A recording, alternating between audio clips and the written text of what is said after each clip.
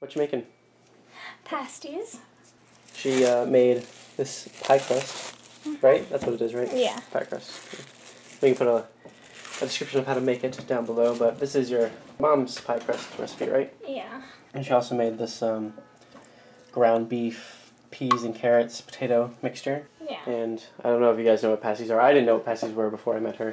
Before she made them for me a few months ago. But basically you just make little circles of, we can use this to cut them out, make little circles of pie crust and put this stuff in it. And ta-da, you're done. Yeah. Right? I guess. I mean, you should cook them. Yeah, then you cook them in the oven. Because the potatoes are raw and the carrots and peas are frozen, so... Yeah, put them in the oven also. That is a thing you should also do. Is pie crust more difficult to roll than like tortilla dough? Oh no, it's way easier. Okay. It's just a little stiff because I've had it in the fridge. Yeah. But that's okay. It's seriously so easy to roll. Yeah, we just made it in the food processor and... Oh my gosh. We didn't have the food processor last time I made these. And I made all the crust by hand. Plus I made way too much of this. I think I made too much again. There's no measurements, Mother. in the recipe at all. It just says, like, literally, it says brown beef, put in, or ground hamburger or whatever, put in frozen potatoes, peas and carrots, and broth, and put it in pie crust and bake it. It doesn't even tell you what temperature to bake it at. It doesn't tell you anything, so. Last time we made so much that it lasted for weeks, literally. We didn't eat it for every single meal. Yeah, obviously we didn't eat it every single night for weeks, but like it lasted us for, we put it in the freezer, and she would just make more pie crust to go along with it every time we wanted to make it. It was ridiculous. It tasted good throughout the entire time. I mean, it got progressively less and less as good as it is when you make it fresh, but yeah. Yeah. There's probably still quite a lot there, but it's alright. We're good. So you just put it in a little circle like that and smoosh it in there. And then, could you get me a knife? Yes. There you go. And then you just slit the top and put it on the thing. Perfect. Welcome to Sunday, by the way. We spent all day kind of, well, every 6 months our church does like a broadcast thing that everyone in the church like sits and watches and stuff.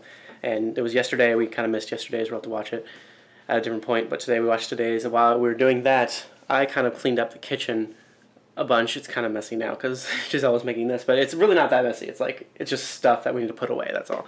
But I cleaned up everything that really needed to be cleaned up.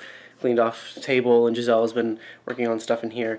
She kind of started to, what's the program you used for, we're kind of cataloging our books to so we always know what books we have. She's only done one shelf so far, not the whole case. She's only done one shelf on one case so far, just to kind of test out the program that you found. What's the program called? It's called Collections, and they have, so they have like individual ones, so if you want it for action figures or for whatever, just random stuff, whatever you want it for that you collect, it has an app for each one, but then it has one called Collections that has all of them together. But the thing is, it's like if you do that one, you can't really edit stuff. But if you use the Collections one, you can edit whatever you want, but you can only choose one thing to do, so like books or movies or whatever. So we obviously chose books, and then you can like edit the picture. So if the picture in there for some reason doesn't have the picture cover of the book that you have, because sometimes that happens, then you can very easily just go in there and take a picture of the book or find one online that is your correct cover. So that's really nice and helpful. And you can edit stuff if you use the Collections app rather than just like the Books app for it. So that's why I'm using that. And then I was just testing that both of our phones accepted it. I wasn't sure if they had it on the Android store. What is that called? Google store, I guess? Yeah. Because I've used it on my Apple before, but I didn't know if it would work on his phone. So it does. So now we'll just be able to, whenever we buy books, just stick it in there and then always know what we have. Yeah, it'll be a good way to keep track of what we're buying and what we have at all times. So if we ever don't know if we have something or not, then we can get it. That's especially difficult, I feel like, with our Mercedes Lackey books because we just tend to forget. A lot of our fantasy series that we have, we just tend to forget which ones we have in the series. Yeah, we're like, oh, shoot. Or different things like that. So I did the Harry Potter shelf, but we have a couple more books to add onto there because we are slowly buying editions of them whenever we find them that we don't have already, or extra hardback editions of the books, because it's... And paperback versions. Extra hardbacks and extra paperbacks, just because we don't want our kids using our original versions. Yeah, it's like, so as if we see them for like $1 somewhere or 50 cents somewhere, then we might as well just pick them up now.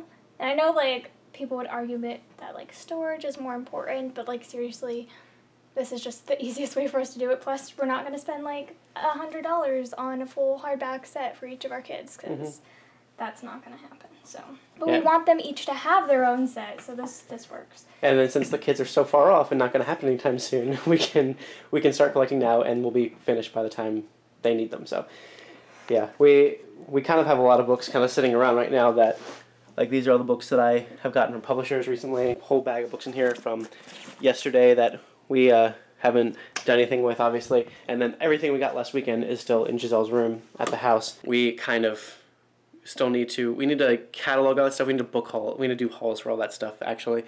And then we need to put it all on our various shelves, both where she is and here, and then catalog everything. It will be a good way to actually see how many books we have, too, for now, because then there's all the books that Giselle has in California that we are not categorized in the slightest yet, and we don't even know what they are. So, and another thing that we did that I'm really happy about is I've had these clothes just kind of piled up. I'm really bad at putting clothes away. There's this giant pile of clothes in front of my closet over here for the longest time, and it's officially cleared. Nothing on the floor. I can finally close this door.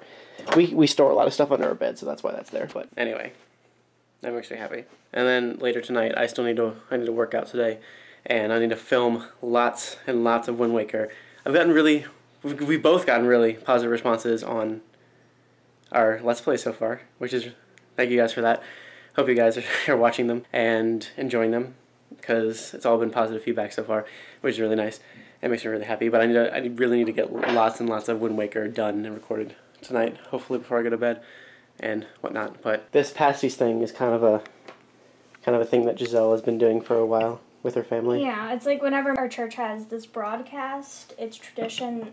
My mom used to make these because we used to go to the church to see it broadcasted there, so my mom would make these and during one of the sessions, and then like the next day take them, or not during one of the sessions, but like the night or whatever, and then take them and we'd eat them as like kind of a picnic thing, and it was really fun, and I have a lot of memories of that, of like eating these in between the different stuff, and so I've started making them, and I want this to be our tradition because I absolutely love it. And then they're kind of special because you only have them twice a year, and then it's like the food for that time of year, so it's nice. It's especially special if you get to eat it for several weeks in a row because you make too much. That won't happen this time. We'll get better and better at gauging how much to make. I don't know. It's hard when you don't have like any reference at all. Like it doesn't say anything. So I'm like, I don't know. But now that these are done, I'm gonna bake it at 350, and I hope that's a good amount. I don't know. So I'm just gonna put them in. Oh, I didn't stab this one. Stab all of them. Yeah. Gotta stab it all. It's aesthetics plus the steam is escaping, so you need at least one. You don't need 3, but I do 3 because I think it looks cuter. Very important, obviously. And voila! They're done. Woo. This batch is done anyway. Yeah, I'm gonna throw this batch in real quickly.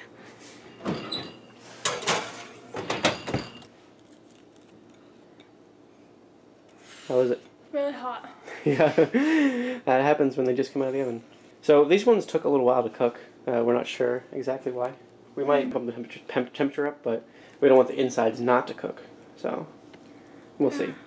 There's a little bit more salt. Pasties were really good. And then something else Giselle was working on earlier.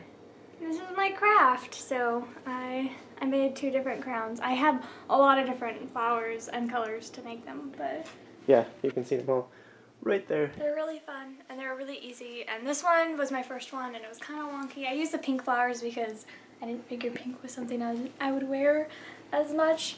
Then I made the cream one, and I like how it turned out a lot better, and I used more flowers and everything. And I'm probably just going to wear it like a headband like this. And I think it's really fun and really big and ridiculous. My hair looks kind of gross right now, so it's not exactly the best example, but it's so fun. So the flowers came from the Dollar Tree, and everything came from the Dollar Tree except for the ribbon itself, which I needed the ribbon to go around because the band itself was ugly, but it worked well. And this was inspired by, giving credit where credit is due, by Tashopolis, is that how you say her name? I don't know. She's a booktuber, and her friend made her them all fairy crowns, floral fairy type crowns. And I made mine different than hers, but like it triggered it. I was like, oh, those are so pretty. I need them in my life. And so like the next day I went to the Dollar Tree and bought all the stuff for it. So anyway, it's so fun and large. So I like it. It's funny. yeah, I have my bobby pin on here holding the ribbon, so I need to either glue it down or sew it down or something, but Chris can't find his glue gun, so anyway. And then this one's just kind of loose. But I did burn the end so that it wouldn't fray. I just like took a match to it, and it helped a lot, so. So this is the base wire, and I just used this to like make the circle the size of my head, and then where they wrapped around each other and connected is where I put the flowers in. So since these, I feel like have a really big like stem right here, and they kind of were sticking up ridiculously. Like this one, they stick up a lot more. And so what I did is I just fed this straight through the middle until it came all the way out. And then I just took this end and like curled it around. So I took the pliers and put them straight in, and then just twisted it a bunch until there was like a big knob in there, which you can see right here.